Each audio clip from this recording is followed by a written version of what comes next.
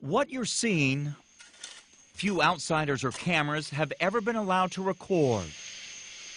To many, this is a symbol of hatred, but the Ku Klux Klan claims it's a sacred religious ritual. That is a sacred symbol to us. It represents turning of darkness into light. In a field outside Cross Anchor, South Carolina, as members of the United Night Whites of the Ku Klux Klan led a cross, they hope to ignite a new era. Thou hast revealed thyself and thy purpose. I don't want to see little white children and black children going to school together. Got a right to vote. We got a right to vote. This summer in Atlanta, as thousands of marchers celebrated the right to vote, civil rights advocates said big or small, hate groups are dangerous.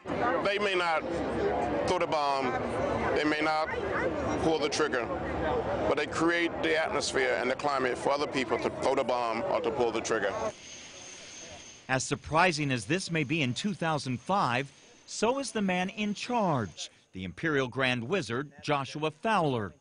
Just 30 years old, he hadn't even been born during the groundbreaking civil rights battles of the 50s and 60s. We'd like to see prayer back in schools. You know, we live in a society today that's put sex education and condoms in school, but they've kicked the 10 Commandments out of school.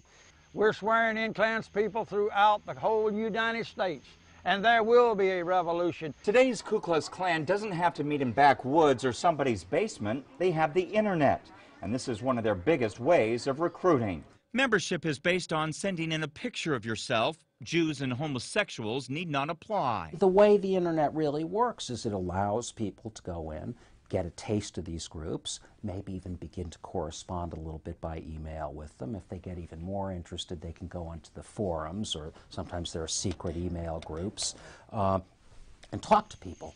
And there's a lot of interest in these groups, especially in younger people. Mark Potok is director of the Intelligence Project, which monitors hate groups at the Southern Poverty Law Center in Montgomery, Alabama. Here in Georgia, where the KKK was reborn at Stone Mountain in 1915, and there have been many rallies, Potok says there are 8 Klan chapters active today.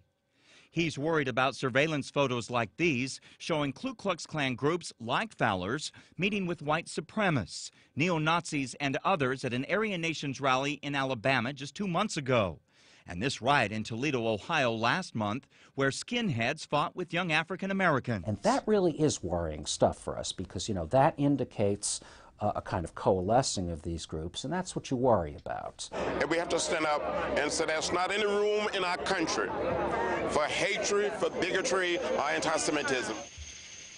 While the Klansmen I talked to say they do not condone violence, the Southern Poverty Law Center says some members of their group did belong to a Klan that was shut down after the bombings of 2 black churches. The Southern Poverty Law Center estimates there are 3,000 to 5,000 Klan members in the United States today. Fred Powers, CBS 46 News.